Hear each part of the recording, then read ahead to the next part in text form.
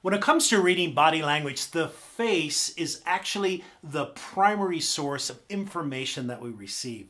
And so therefore today we're going to explore the question, how do you read body language and facial expressions?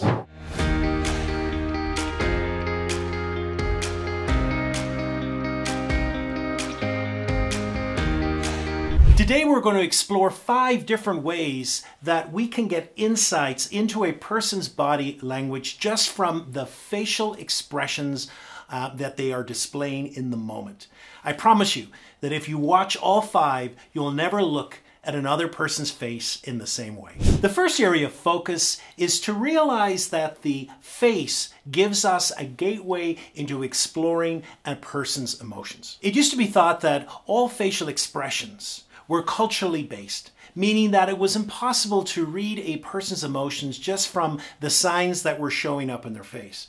However, through the work of Dr. Paul Ekman, who you may know from the series Lie to Me or the movie Inside Out, we discovered that actually there are some universalities when it comes to facial expressions. Specifically, there are 7 universal facial expressions for emotions. Those 7 universal emotions are surprise and fear, anger, disgust, contempt, happiness, and sadness. So when a person shows us these emotions, we can be clear that it is this emotion that they are feeling in the moment.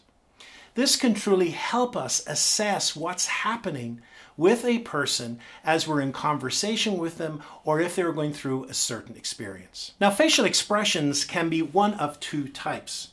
The first type is macro expressions. And what a macro expression is the fullness of an emotion being displayed to you.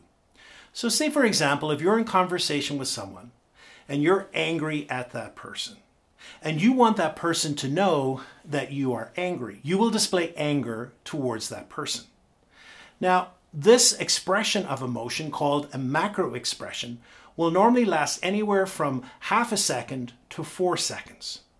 We know, for example, that surprise is the quickest emotion and that sadness is the longest emotion. That's not surprising. Here's a pun. Because when it comes to sadness, of course, its effect is lengthy and it can continue with us. Now, we have macro expressions, but then we also have micro expressions.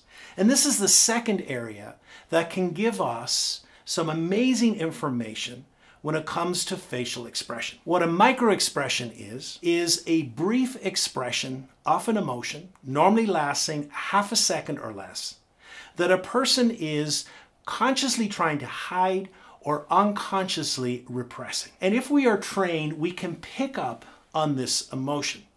There's a wonderful training tool that Dr. Paul Ekman offers, which is the Micro Expressions Training Tool.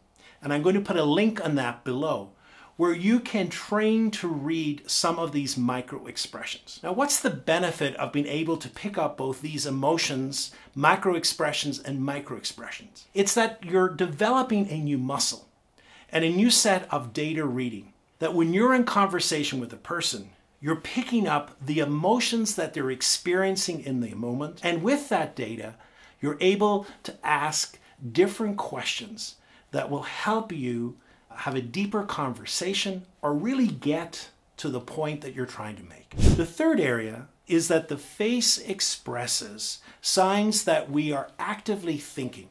We call this cognitive load. And we have to be careful here because sometimes we can confuse cognitive load with the sign of an expression.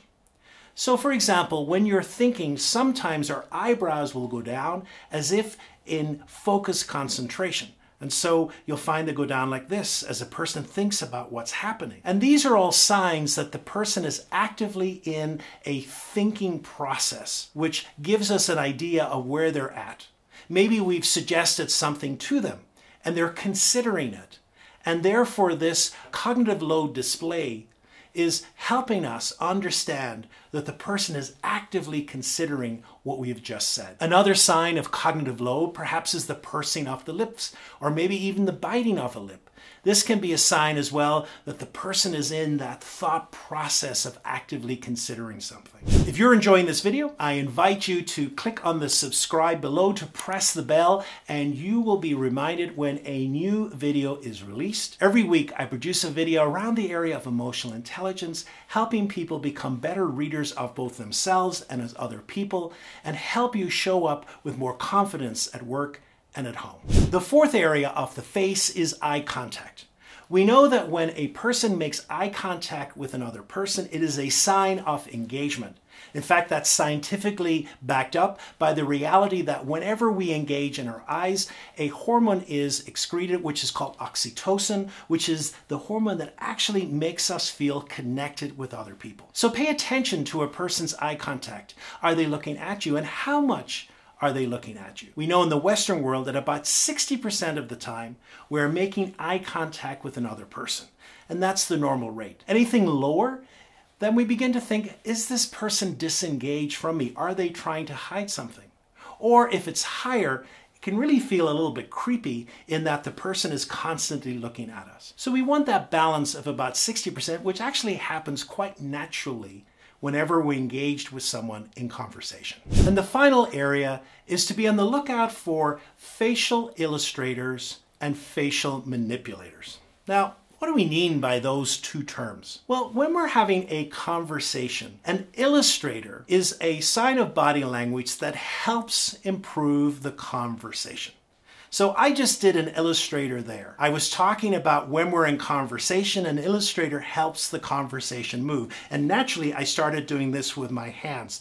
That's an illustrator, because it illustrates what I am trying to say. Well, we also have illustrators on our face. And so whenever we're in conversation, one of the most common illustrators is actually what we do with our eyebrows. And so as we speak, our eyebrows will move up and down, and it's almost in rhythm with our speech pattern. It helps the conversation flow. So just be aware of a person's facial illustrators, how they use their eyebrows, for example, as they speak. A manipulator is a sign of body language when one part of the body touches another. So say, for example, if we scratch our ear, if we rub the back of our neck, is a manipulator in the body. But we also have facial manipulators. And a facial manipulator could be when perhaps we bite our lip, or when we blow air in the side of our cheek, like this. All of those are a sign as well of manipulators and can be an indicator of increased stress, especially if it is a change from the baseline that we have. The face can be such an important gift when it comes to reading the body language of others. And hopefully today, one of these 5 areas has piqued your interest. As always, when it comes to body language, the advice I give is to be curious, to be observant, to begin to look at other people's faces and just notice what you are seeing. So often we miss all of these facial expressions and signs, and they are so rich with data. If you've enjoyed this video, I invite you to look at the next video, which is what are the most important gestures in communication.